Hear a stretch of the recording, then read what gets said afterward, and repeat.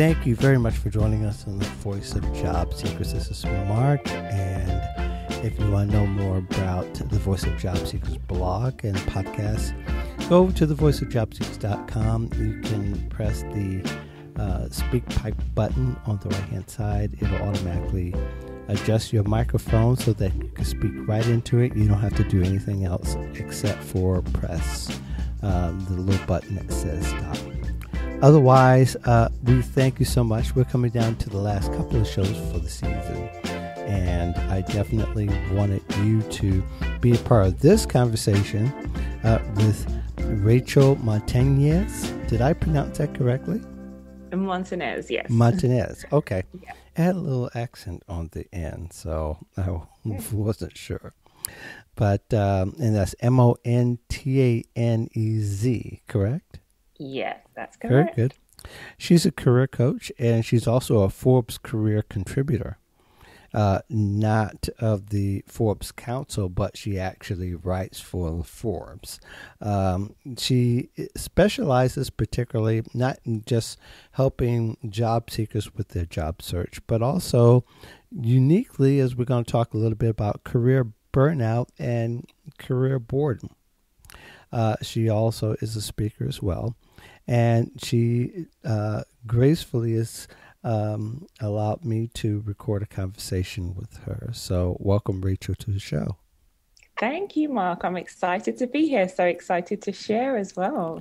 Yes. Now, if you don't know, if you haven't noticed already, she has the new Florida accent. So if you don't talk the way that she does, then you better get with it. No, actually, Rachel, tell them where you're from. So I'm from the UK, and it's funny actually because I'm working at a different office today, and I came into the room and there's a big picture of the London Underground. So that was quite funny. But yes, I'm from the UK. Now, was it accurate to the way that you know it, or was it just it caught you off guard and thought it was funny because you thought maybe it was a mock of the London Underground? No, it's a very accurate picture. It's the popular kind of Trafalgar Piccadilly Circus area. Yeah. Oh, okay. Very cool. Very cool. Yeah. So, tell us a little bit about, I think there are lots of articles about burnout, but rarely is career burnout addressed. What kind of led you down that path, if I can ask? Yeah, sure. So I got led down the path of career burnout because of the experiences that I faced as a new mum. I had my daughter in 2017 and I experienced severe sleep deprivation. Mm-hmm. So it was along that time that I started thinking about stress and burnout and particularly sleep. And then I thought about my experiences as a career coach, and I noticed that there was a gap between the wellness side of things and burnout and career progression and development. So as you noticed that it happened in yourself, you noticed that there were certain red flags that you came across. Of course, that there were some things that probably signaled something isn't right, or there's some things that aren't right. Correct. Yeah. So what would you say would be one or two of those signals or red flags that showing that there was burnout occurring, or that you were in the middle of a burnout?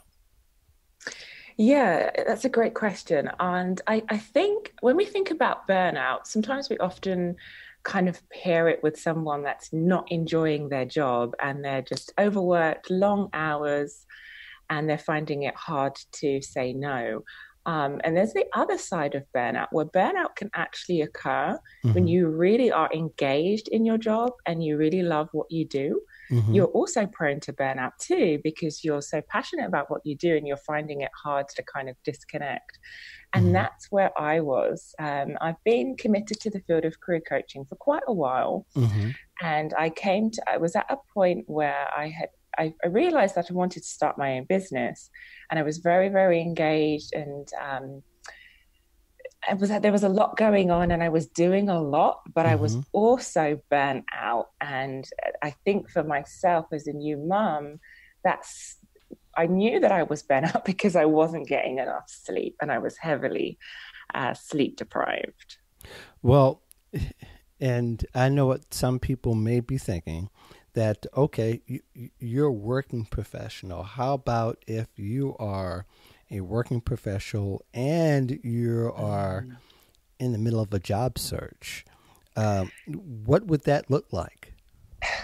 Yeah, it's a very, very intricate, tough situation. And I'm glad that as a society, we're starting to speak out more about it.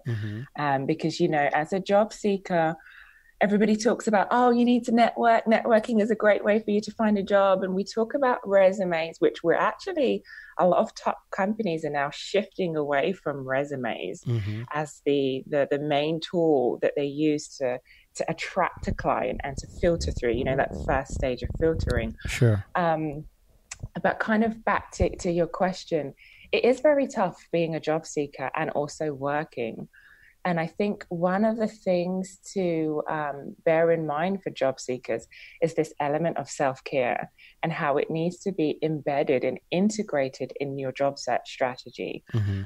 Because we know that mindset, Sean Anker, a popular, if I can just reference this real briefly, Sean Anker, a popular TED speaker, from his work working with Fortune 500 executives and top global leaders, he found that success is partly 75% of success can be attributed to optimism and social support, aka mindset, where the other 25% is actually intelligence.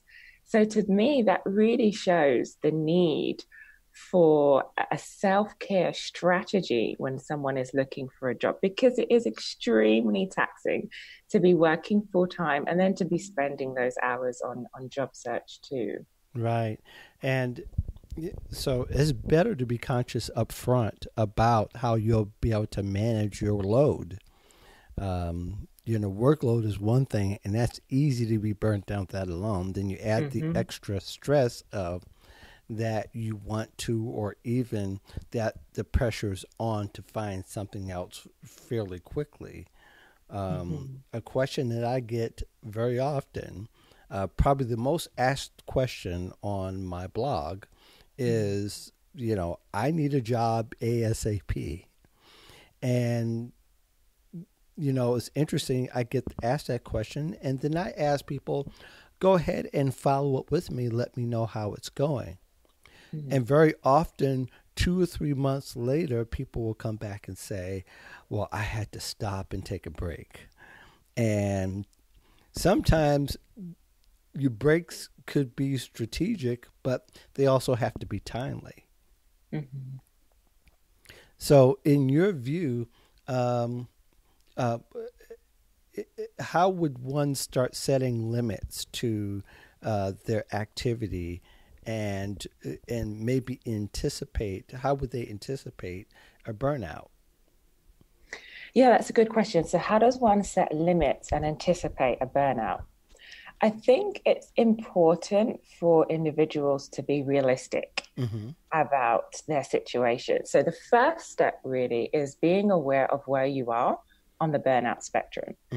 Can't set effective limits and reach goals if you don't have a realistic picture of where you are. Right. So the first step is that. Secondly, is to take a realistic view and kind of synopsis on what's going on at work. Because how the brain works and how, in order to be effective in your job search, yes, we need to be concerned about what's out there and how you're applying for work and the opportunities that are out there. But we also need to manage our energy and how the brain functions. So when you're thinking about what's going on at work, think about small wins, things that you can actually use to build your energy. So you have those two things going on in the background, figuring out where you are on the burnout spectrum, thinking about what's going on at work that can be a win for you to help boost your energy. And then the other side of that, going back to being realistic, is thinking about, and sometimes it helps to get an outsider opinion on this through your blog and through Yeah. the podcasts that you do, which are really, really great for job seekers. Thank you. Thinking about realistically, what are some realistic benchmarks and goals? Because sometimes, when we're burnt out, it's hard for us to think about things from a realistic point of view. But that's really important so that you don't set yourself up for a situation that perhaps wouldn't be ideal. Does that kind of answer your question a little bit? Well, actually does. And it makes me think about something we had talked about via messaging throughout this past year. Are the different personality types that are more susceptible to burnout or to reach the end of the rope limit at times? Because I know people who are introverts, they're very conscious about how they use energy and what energizes them. If you're not particularly an introvert, at least on one extreme, you might be an extrovert on another extreme, but you don't know exactly where that energy may start to subside. Correct. And I guess going back to that, a good way to figure out whether your energy is being depleted really is to think about it from a sense of medical advice, for want of a better term. Mm-hmm. So we know that we need 7 to 9 hours of sleep every night. Right. But if you ask certain individuals, and I've had this conversation with quite a number of individuals, our body does a very good job of adjusting, right? So when you're negative about your job search process, it's easy for you to continue in that negativity. When you're unrealistic about your job search process, it's easy for you to continue in that. When you start doing a job application, it's easy for you to ping out more. One, because you feel like you're actually being productive, and two, it's just easy to get in that trap.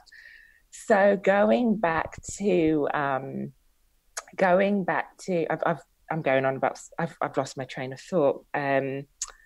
What was it that we were initially talking about? We were talking about how do you know, or how would someone who's an extrovert tends to burn out a lot of energy. I'm getting so excited with the conversation. No, this is great stuff. Please, take your time.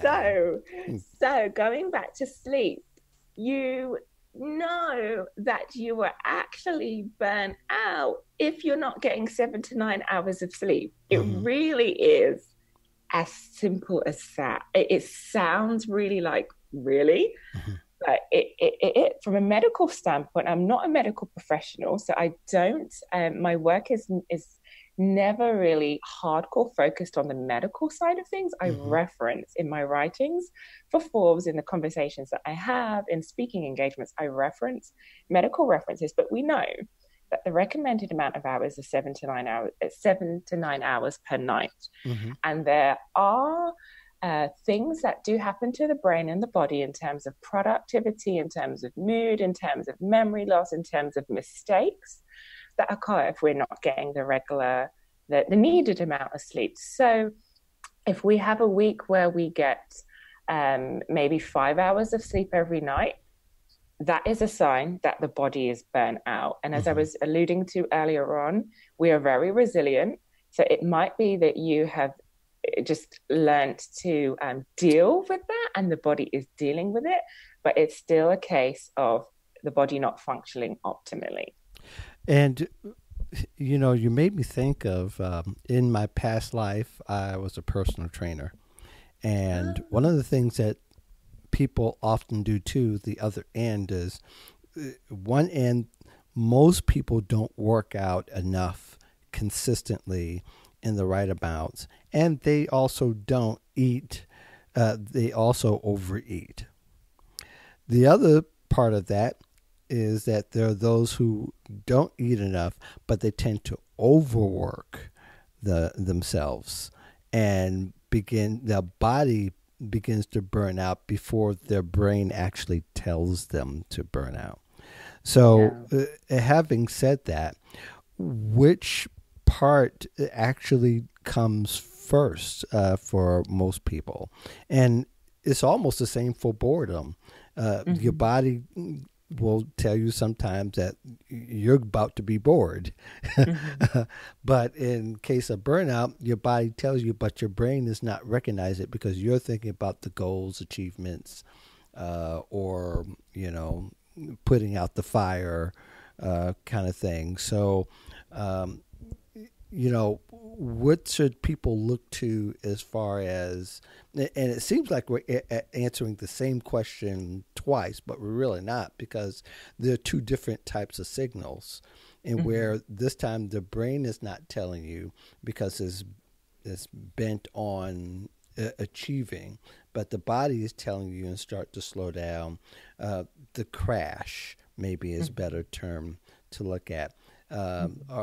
Is the crash then a manageable part of the process? And is there one particular strategy which might begin the healing aspect of it?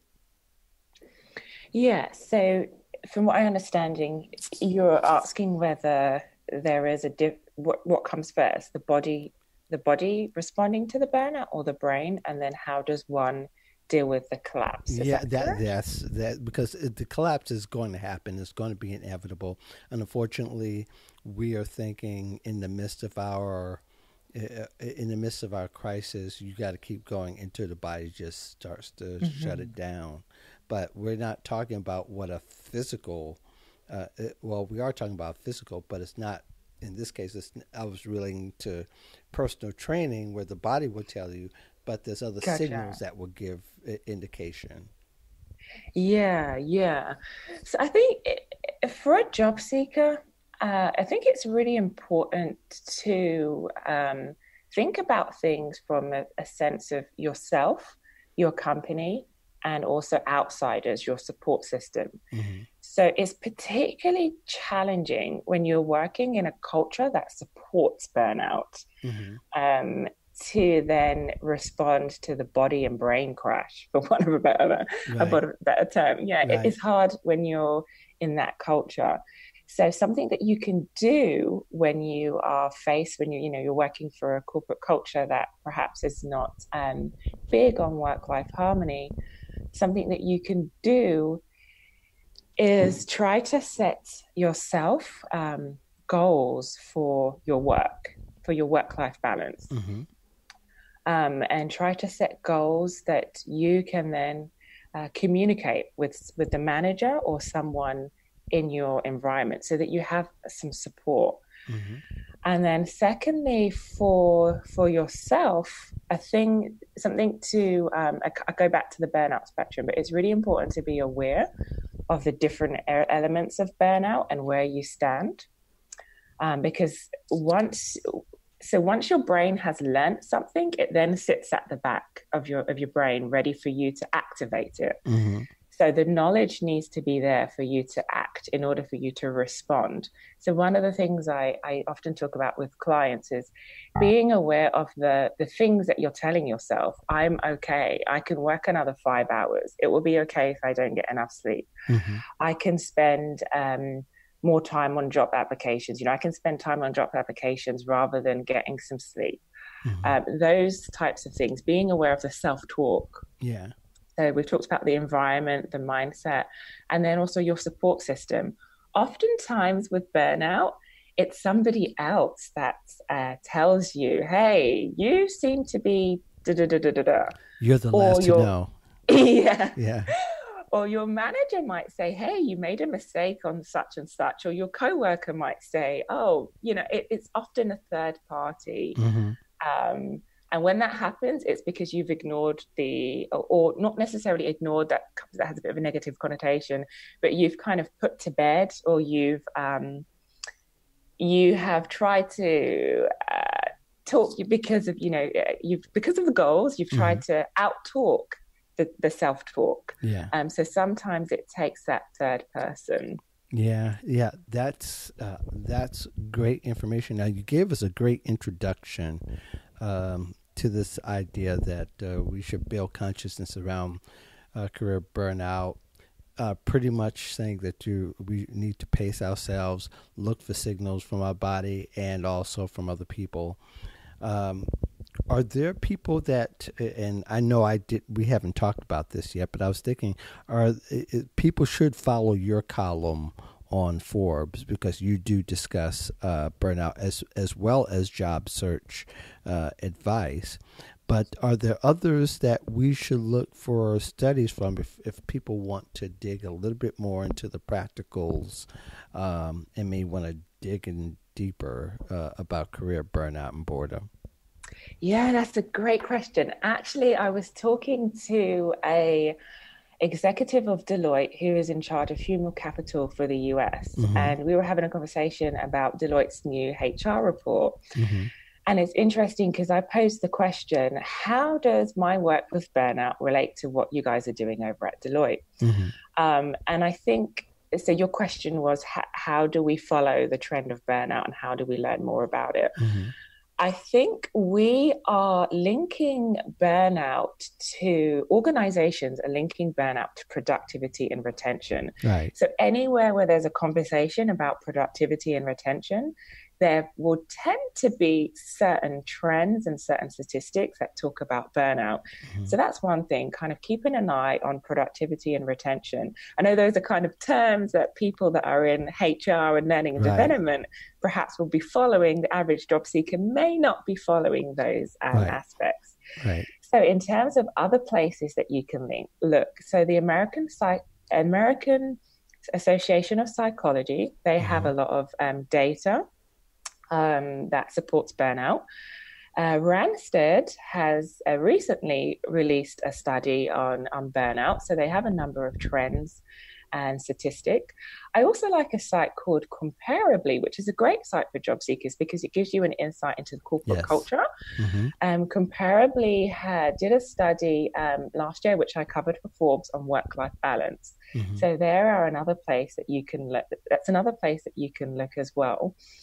And also the last point that I would mention as well to do with burnout, also the Association of Psychology Today also has a number of good stats as well to do with burnout.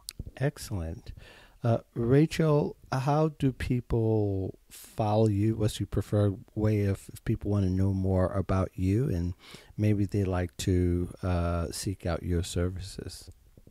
Yeah, you can connect with me on LinkedIn. That's a pretty good way to reach me, or you can email me at rachel@sleep, then the number 10, TO, the number 2.com, rachel@sleep10to2.com, or you can find me on LinkedIn. And of course, I'm always contributing to Forbes along the lines of burnout and career development. Excellent. Thank you so much for being part of the show today. That's going to do it. The next episode after this will be our last episode for the season. Looking forward to seeing you then. If you want to keep up with me, of course, you know how to find me. If you haven't signed up for the newsletter yet, feel free to go to voiceofjobseekers.com. The newsletter will carry on. For the most part, it'll be once a month instead of twice a month during the summer. Just so you know. But otherwise, we'll see you next time for the last time of the season. Have a great day.